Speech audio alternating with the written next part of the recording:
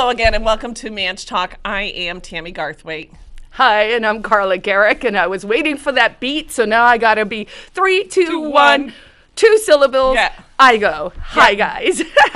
Welcome back to Manch Talk. Tammy is cranky, so we're just going I'm not really cranky. I'm just like, I was out snowblowing for a while, which we bought an electric snowblower, not electric, a battery operated snowblower. Okay. Partially because our big snowblower doesn't want to start, and now it's getting it to some places now where that. So we bought a smaller, still big, still 21-inch wide, I think, battery, because we have a battery-powered mower, battery-powered chainsaw. We're very happy with the whole Cobalt line of battery-operated things. It works pretty good. Did you hear they discovered the world's largest lithium deposits in Maine? In Maine? Yeah, I was like, weird. whoa, now we got it into Elon. That's weird. Right? No, I didn't see that. I'm not sure, 100% sure if it's actually the world's largest, but I found it really, really interesting, right? So the lithium mines, which, you know, are not as green as people like to think. No. But apparently they're not going to let them mine them or something. So fascinating. You know, honestly, the whole time in the economy, we have these tensions between over-preserving and just insanity. Everyone's wrong except me. When you're thinking about like preserving parks and trails and whatnot, as you know, I'm involved in the Friends Piscataqua River Park. And that made me just keep that in mind, that there are trails, but there's a whole park that's not really developed or maintained or anything. But I saw a Facebook bubble, you know, everything bubbles up on Facebook. And it was from my hometown. I grew up in Amsterdam, New York, which is up outside of Albany. And there was this park that, you know, for the lack of better explanation, we walked through a lot as teenagers. And I seem to remember keg parties in the woods. But I could be remembering that incorrectly. But the thing is that it was this, I remember it, but I don't, because that's a long time ago. And I saw it bubble up and there were some old pictures and people were talking about it, and then it sent me down, you know, a rabbit hole looking up this park. And it was really a well-built park, and this guy started it in the 30s, and it was a nature preserve, and it was all these really nice things. And then in the 70s, they said it just went to disrepair and all the buildings fell apart and blah, blah, blah. And then I found another thing about this zoo that used to be, and I was thinking about zoos and what happened to small zoos. And then I started realizing a lot of it all happened, the decline of a lot of these things that we all remember from childhood seems to all hinge around the 70s. There was a generation that stopped thinking they needed to be the caretakers. So that's interesting, you know, because yesterday I was walking through the neighborhood with the dog, and, you know, so we got a lot of snow, folks, a lot. We had a foot of snow. A foot, yeah. I'd say there's probably a foot. And you know, and so that means the city has to adjust. You know, people are trying to clear the sidewalks. Here in New Hampshire, I think legally the way it works is you're supposed to clear your part of the sidewalk, and everyone has this sort of individual responsibility. Now, from my perspective, that's supposed to work. However, it turns out a lot of people are just jerks. So you'll have a clean sidewalk, a non-clean sidewalk, a clean sidewalk. So all of us end up with our dogs walking in the street and the slush and hoping for the best. But, you know, I live on the west side near Notre Dame and near the church. And I thought, wow, this is really interesting. I bet you even half a generation ago, or definitely a generation ago, that all the church property would have been cleared. It would have been neat. Tom would have come with a shovel and cleared it out. Yeah, there would have been a response from the church community to take care of it. So to your point, right? There's a break in there. And it's funny because then I just start thinking about different things that you're like, whatever happened to that? You know, you see down in Rhode Island, remember Dan and I went for a walk once and there was some amusement park that was you can go through this park and there's still random bits of it and you're like, what happened? And, you know, the Benson Animal Preserve, which lasted well beyond the 70s, but down in Hudson, there used to be an animal, a zoo. But that kind of, I think, fell apart in the 80s. So it's the same generation. And so it makes me wonder if now people aren't starting to, maybe people are starting to be more conscious of the nature areas that they enjoy and taking better care of them, or at least I hope so. Yeah. But it's unfortunate because what happens is these places decline, and then to get them back takes so much work, where if other people had just been maintaining them, Right. I mean, who knows what happened in the 70s? The federal government started to get bigger. Yeah. Nixon took us off the gold standard. Yeah. So that meant that, there was the war in Vietnam. There was the war. And so people came back and they were, war's never great. It's not, doesn't make anyone happy. There are really no winners except maybe the military-industrial complex. Other than that, everyone just suffers under war. And so who knows? But I'm hopeful that, at least here in New Hampshire, we have this whole new generation of people coming in. Yep. It's folks who believe in private property, in actually community activation, taking responsibility for your own actions, all of that good stuff. So maybe we'll see a change or a reversal. Just to close my thought on the church, we forget how big the whole, child molestation shock story was. There are a lot of Catholic churches in New Hampshire that have had to close down or are for sale. There's one that's actually for sale here on the east side. And I was thinking about it this morning. I don't know why. How many movies are now made that are sort of like these CIA intelligence community Jack sort Ryan, of propaganda stories, and sometimes actually they quite cleverly make the hero sort of an anti-hero. Yeah. That's no mistake either. But I was thinking this morning, we don't see that many movies anymore about investigative reporting, about the people breaking the stories, to be like all those movies at one stage where it was like people taking on big pharma or people taking on, the corrupt environmentalists or all these things. And I was like, that's interesting, because I think it's because we've moved away from actually holding people accountable when they do crappy things, and it's become really hard to sue these people. I'm optimistic. I mean, Robert Jr., right? So which one is Robert Kennedy Jr., right? So he runs the Children's Defense Fund, and he's been doing work on actually vaccine harm and big pharma harm and all these things.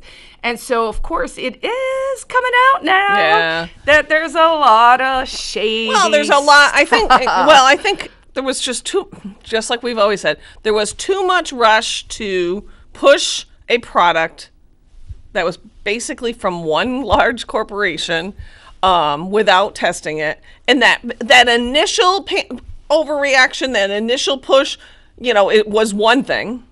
But then to continue to keep pushing the boosters without still having done the research. Like the first panic, okay, I'm not saying it was okay, but I'll give them a little bit of a pass. Well, you can panic, but you can't mandate your panic, right? You can't actually go, hey, bodily autonomy, i.e. how you own and control your own corpus, has now been given over to this other nebulous people who now say, I own your body and you got to put this in your body. I'm just glad. So the mandates from the start were bananas.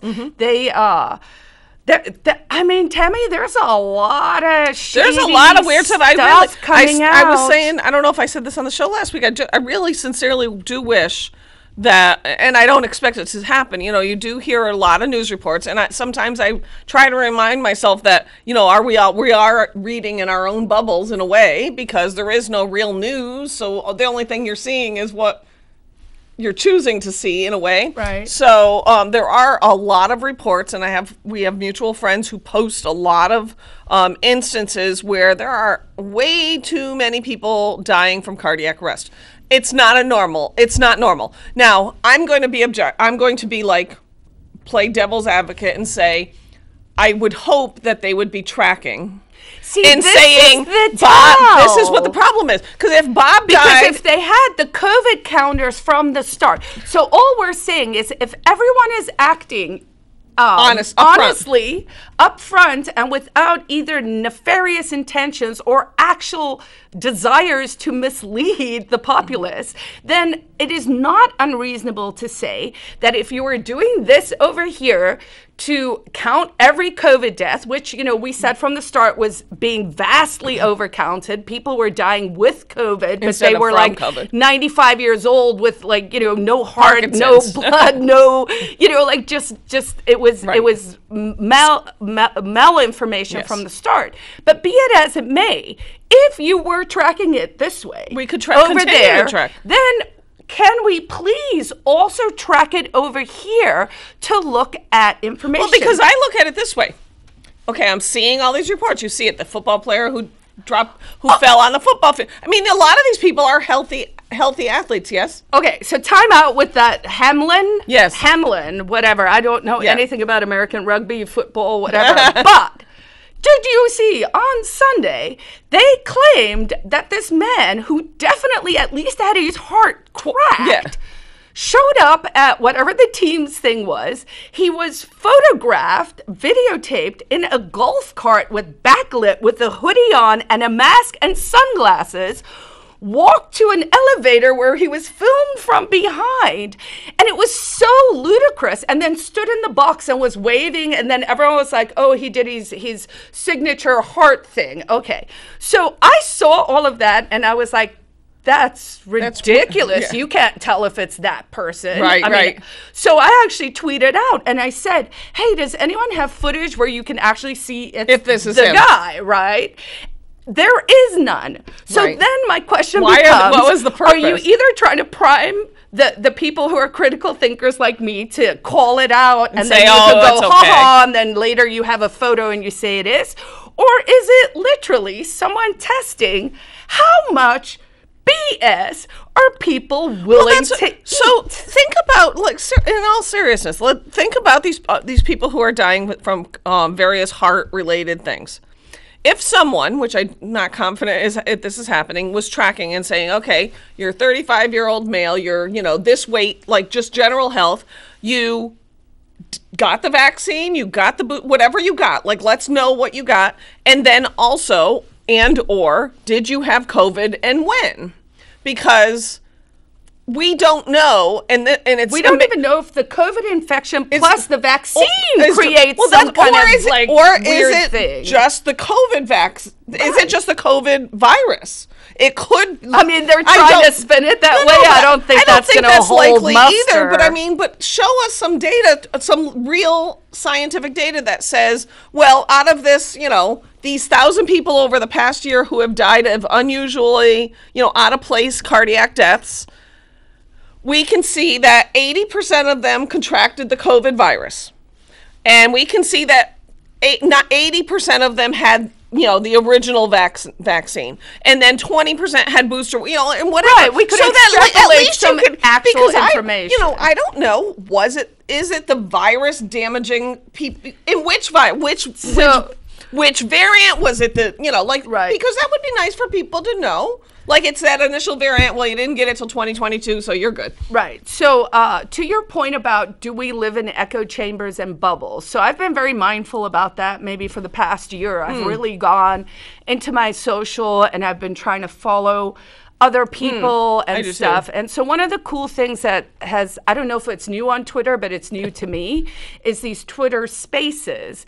And what this is basically someone will get together with some thought leaders, and then they have a appointment, a meeting time, and then everyone can just sort of pile in.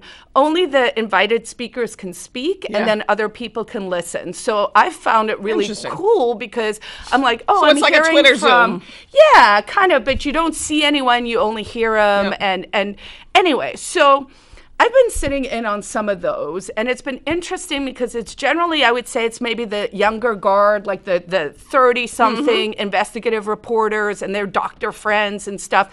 And they seem mostly, the ones I've been listening to have been more, I might say like lefty, but open to actual data, right? Because I think the point is, even though people say that all of this was politicized, I, again, never made one decision because I'm a member of a political party. Oh, you mean you didn't go to a Manchester GOP meeting and they told us not to get vaccinated? Okay, that didn't really happen. You know, that's kind of what some people would have you believe, though. So in this Twitter Spaces, in one of them, there was this conversation, and there were two doctors, and the one was older, probably in his 50s. He seemed like, a little cynical, kind of, more on my page, right? And then there was this younger doctor. And so the younger doctor just kept repeating. People were asking him what information would he need in order to change his views on vaccines and the potential of vaccine harm, the excess deaths and everything. So he kept repeating in almost a programmed way. He said, I need a study from a reputable magazine, right? A reputable journal that's peer-reviewed, that includes clinical data, and that concludes that that is the case. So this older, more cynical dude was like, okay, so do you know about this study that came out in the past 2 weeks? It was published in Vaccine. Vaccine is a peer-reviewed, reputable journal. It took all the clinical data that was submitted from Pfizer and Moderna to the CDC for their original, hey, here's the information. Now remember, that information actually included them eliminating the control group and taking everyone who got the placebo, which would have been how we match whether this is safe or not, and injecting them. That was the data that they actually used to make their decisions, right? So they brought out this study. It's peer-reviewed in a reputable thing that finds that when you look at risk-benefit analysis based on Pfizer and Moderna's own submitted data and some information that came out from Freedom of Information Acts, right? So some of the stuff they were actually trying to hide. The risk-benefit analysis is net negative, meaning the vaccines cause more harm than they do to solve any of the problems, which means anyone should now be on notice. And if they proceed, especially the colleges, these colleges that are mandating vaccines for their students, I swear to God, I might make it my life mission to destroy Harvard's endowment just for the sake of it. For every person who ever said to me, I went to Harvard. All right, that being said, so this doctor, they present this information to him in the spaces after he twice said, this is what I need. And he was just like, nope. And they were like, can we send you the report? I shared it on my Twitter maybe like a week ago or whenever it was. So you can find it. I'll maybe reshare it after this. Okay.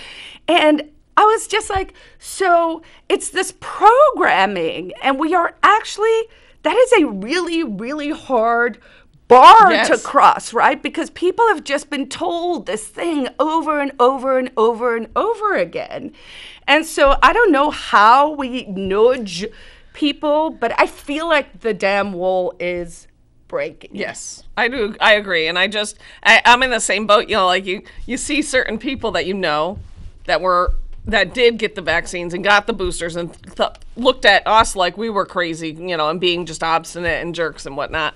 And there's times where I'm just like, I could say, no, I'm not going to say anything because you'll figure it out eventually. Well, and the thing is, I think, it's not all or nothing, right? So first of all, I've never wished harm on anyone. My positions were always the position of, I think there's trouble and I'm trying to warn as many people as possible. Well, and just because we encourage people, if there had been some credible, definitive information that said that you must take this vaccine to prevent this or you're going to die from this virus, but that wasn't there, and then it never came about. And the data that they were sharing saying, run, it's scary, still wasn't showing what they wanted you to believe, but people believe what they want to believe. The other thing, and this is a criticism I get all the time, and it drives me sort of bat crazy.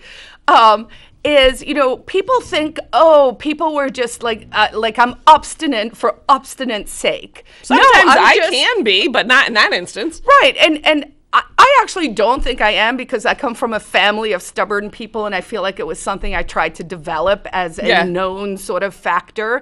So I just try to be very rational and lawyerly and be like, here's evidence, let's So this notion that people were just obstinate, no. You know what a real pandemic doesn't need?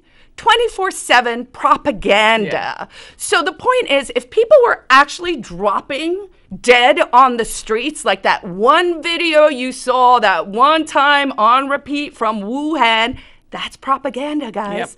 Yep. People would follow the measures. The reason why there was this insane pushback from thinking people was, what you're saying is nonsense. What you guys are presenting to us is not true. We're not going to listen to you because you are just making stuff up. All right, shifting gears. I'm letting you shift. You said you brought something about right to know. Yeah, I brought stuff, but mine can wait because mine's not. Okay, and honestly, I didn't bring all my printouts, but I was up at the State House last week. We testified on several right-to-know bills.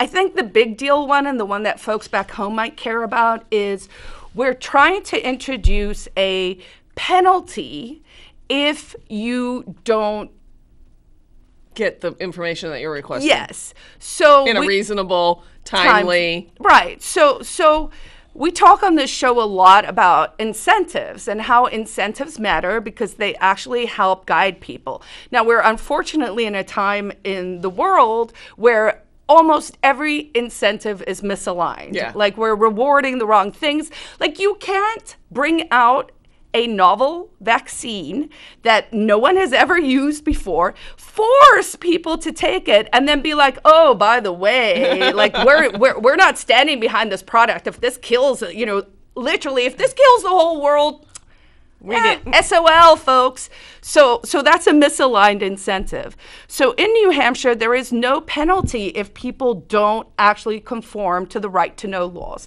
Now, in New Hampshire, we have Article 8 of the New Hampshire Constitution says pretty much if you're in the government and we ask for something, you should give it to us.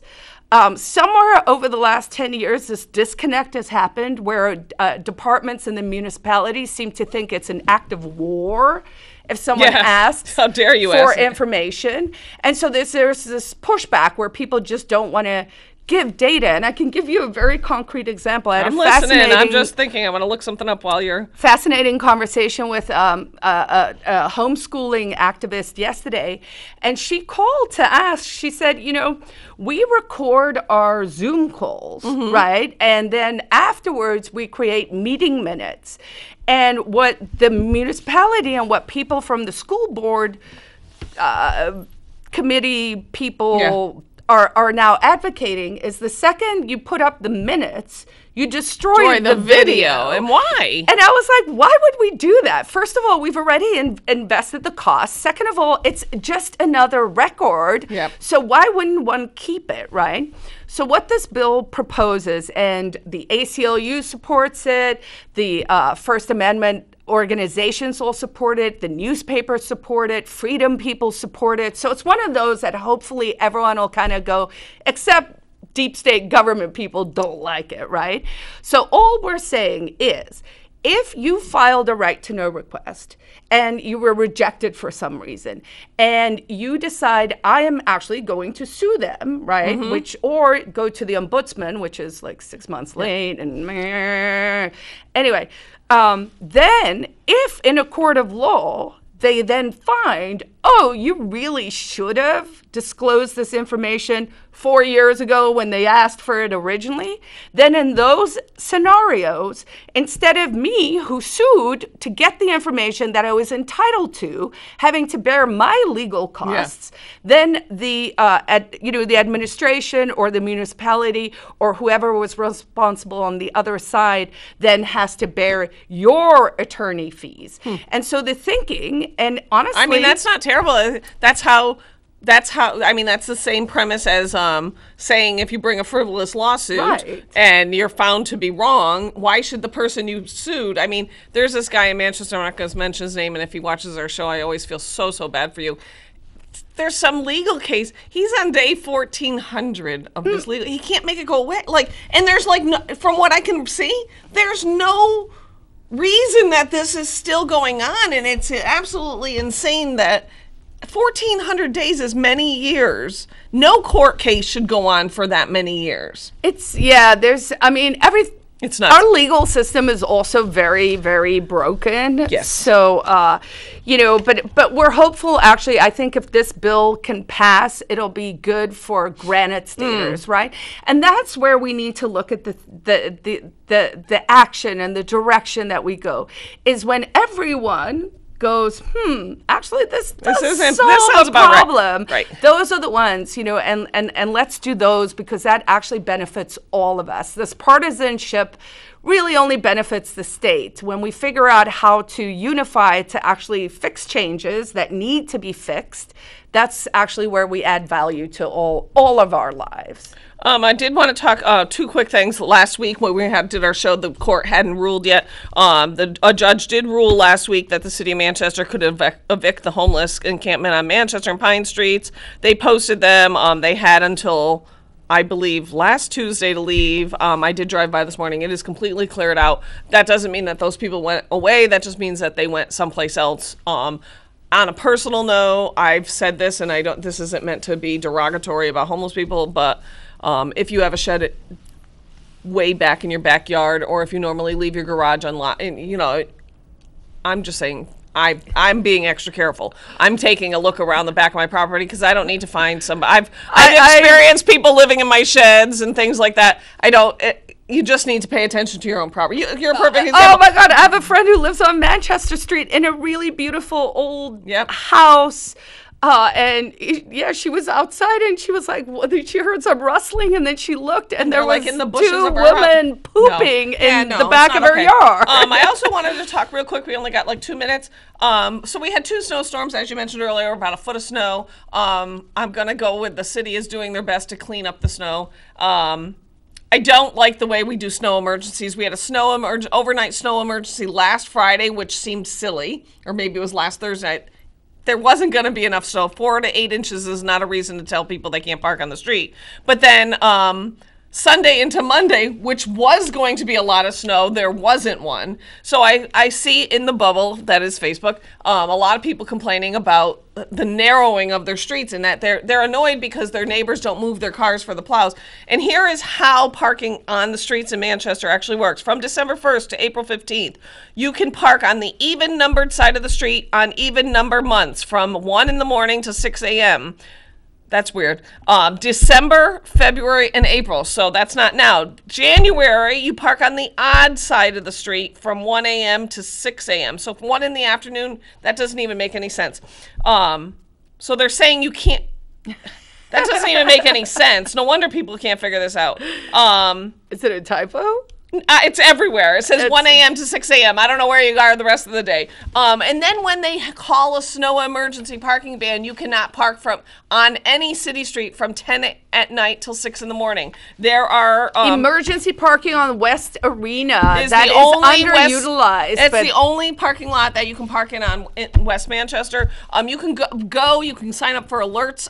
Just go to manchesternh.gov. Search for snow alerts. You can sign up to get a text message, to get an email, and then those little blue lights that are on the traffic. There's just no reason why people should be having their cars towed if you are awake, ever.